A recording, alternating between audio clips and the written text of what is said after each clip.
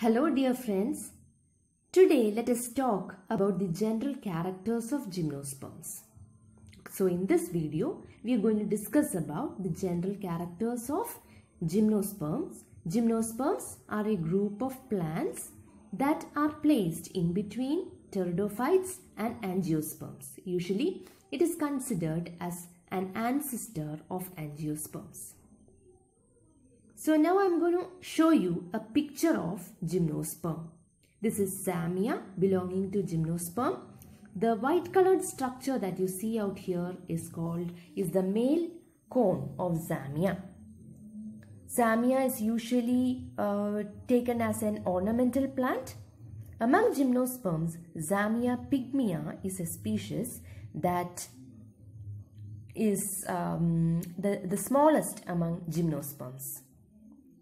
So, coming to the plant, what gymnosperms are. Gymnosperms means, the word gymnos means naked and sperma means seed. Okay, that means the ovules are born nakedly. It is not covered. This plant group originated in the Devonian period of Paleozoic era.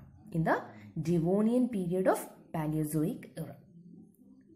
So, the plant body of gymnosperm, it is sporophytic and it is diploid. Okay, it is independent and it is differentiated into root, stem and leaves. It is woody and perennial. The root system of gymnosperm is a normal taproot system, and the root may often contain association of endophytic algae or fungi. The root has diarch to polyarch condition and the companion cells are absent.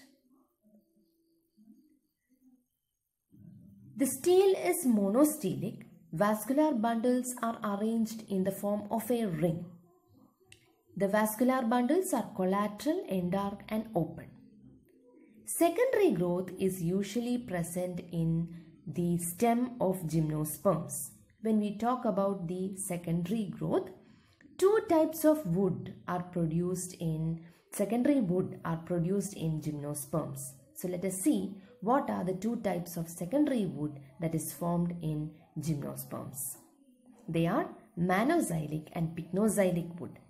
Manoxylic wood means it has broad medullary rays with secondary xylem which are not that compact. Secondary xylem is produced less in number. That means the radial width of secondary xylem is very less. So this type of wood we can see in cycas and such.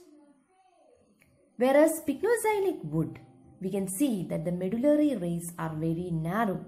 Secondary xylem which is formed is very compact and it is monoxylic, and this type of wood is found in the wood of conifers, and we can see that this wood is durable, and thereby the gymnosperms, the plants that possess pycnoxylic wood, are used as timber and for making furnitures and such things.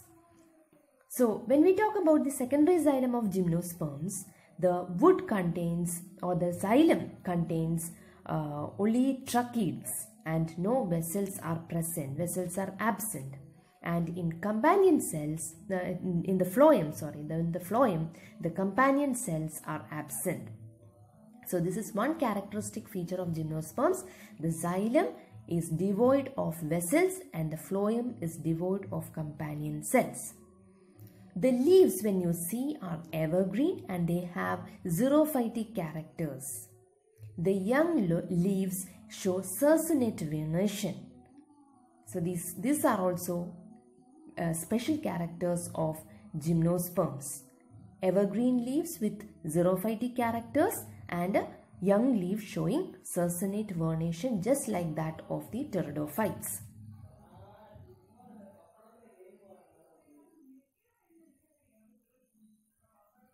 So, coming to the reproductive structures. The reproductive structures are called cones. They are unisexual with no perianth except in knee tails.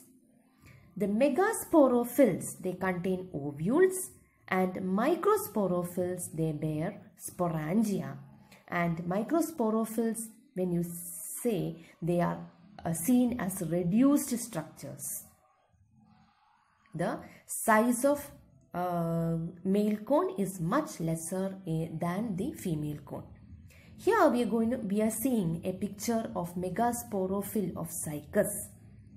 Okay, it shows megasporophyll with ovules. The green colored structures are ovules, and what we see there, the light brown structure, is the megasporophyll. So the ovules are born on megasporophyll. In case of cycas, there is no cone in cycas. There is no formation of cone in cycas. Rather, the megasporophyll is inserted in between the foliage leaves. So when we take about the pollination, here the pollination is anemophilous. The pollen tube function as hostoria. The male gametophyte is dependent on female gametophyte, and we can see polyembryony out here, and the embryo development is mirroblastic type of embryo development that is seen in gymnosperms. So thank you very much for listening to this video. Hope you liked it, and we'll be discussing more about the plants. Thank you very much. Have a nice day.